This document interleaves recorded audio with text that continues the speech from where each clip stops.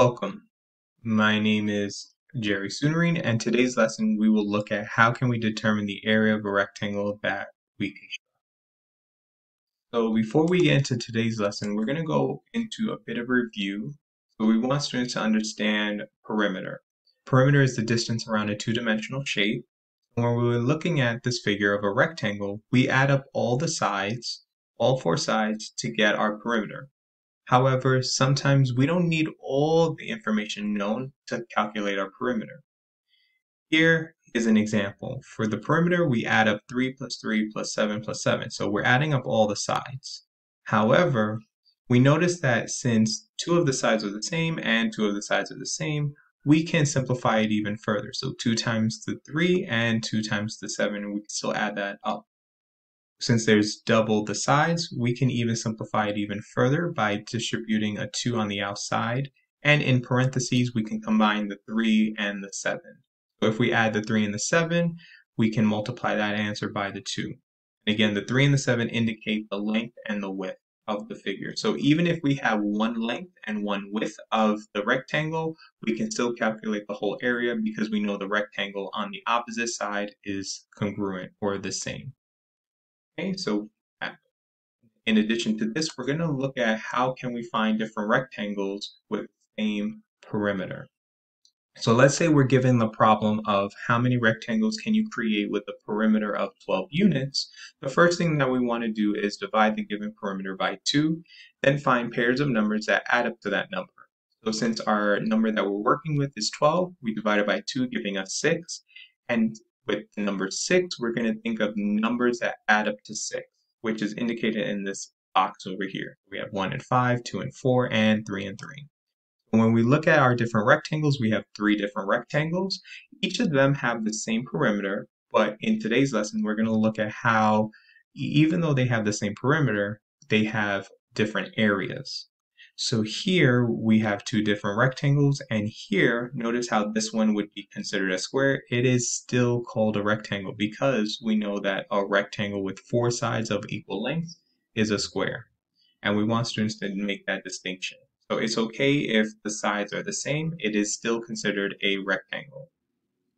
Okay, now we're going to go into today's lesson. So given the problem, use the square unit tiles to build as many rectangles as you can with a perimeter of 18 units. Label the side lengths of each rectangle. Find the area of all the rectangles in part A above. So when we're doing this, we want students to pause the video, think about the steps. Some students might need the steps in front of them to work through the problem, as well as we can provide what we had on the previous slide, like this, to students while working on the problem so that they can model what they need to do. Okay, so we're going to go back to this original problem, and we're going to show you what that looks like. Okay, so here's just working through this problem. Again, the magic number we want students to realize is 18 units. We want them to divide it by 2 and find pairs of numbers. So 18 divided by 2 is 9, and then we're going to think of numbers that add up to 9. So we have 4 different combinations of numbers adding up to 9. So here we have 4 different rectangles. Each of the rectangles have a perimeter of 18 units, so even if we plug it into the values, we still get our 18. Next to the rectangle here, we also indicated the area. So for in this rectangle example, we multiply 1 times 8. 1 times 8 gives us 8 units squared. And it's important when we're looking at area that the units, when we're writing our answer, it's units squared. That is usually a error that students make. Perimeter, it's fine with units, but area, we want them to understand that it's units squared. Do that for the other rectangles, and we see in this rectangle we have 18 units squared by doing 3 times 6. In this rectangle we have 2 times 7 giving us 14 units squared, and then for this last one is 4 times 5 equals 20 units squared. We can have students think about which area before creating rectangles, which area could be the lowest or the fewest units squared, or which one is the largest unit squared. Have them think about, is there patterns with this? Okay, we're going to look at another problem. So the same problem we're going to be looking at is Now we're going to look at a perimeter with units. Same exact problem, but now we just change the number. So what we can do is we can have students generate this on their own in multiple steps. We can have them think about how many rectangles. You can think about how many rectangles and then create them. And we can share that on the next slide. Okay, so when thinking about how to do these problems, we want to think about using 16 as our key number. We're going to divide it by 2 and we get 8. So we're going to do different combinations that give us 8. So here we have 1 and 7, 2 and 6, 3 and 5, and 4 and 4. So same thing like in the previous problem, we have all the examples here. Each of the perimeters, they add up to 16 units, and the areas are different.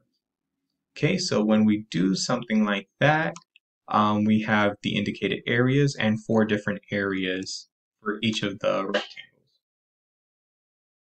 Okay, and then the last question that we're going to discuss is how many rectangles can you make with a perimeter of 20 units? Now, just as a bit of a practice, we're using 20 units as our starting number, so we can have students think about this could be a problem where we can have students initially think about the problem before getting into area. So here we can work through the problem and provide students guidance on how that looks like. Okay. So here, since we're only asking students how many rectangles they can create with 20 units, we can have them still go through the process, but without calculating the area. So here we're just dividing the given perimeter by 2. So 20 divided by 2 is 10, and we think of different combinations that give us 10. So with this, we have 5 different rectangles, and they all give us the same perimeter. Okay, now we're going to go into our summarization. Now, when we're thinking about how can we determine a perimeter of a rectangle that we construct, we want to divide the given perimeter by 2 and find pairs of numbers that add up to that number. So if in the previous example we looked at 20, we divide it by 2, and then we add up 2 numbers that equal 10. And those 2 numbers will indicate one indicates the length and one indicates the width, giving us our dimensions for that rectangle. Hope this was helpful. Have a great day.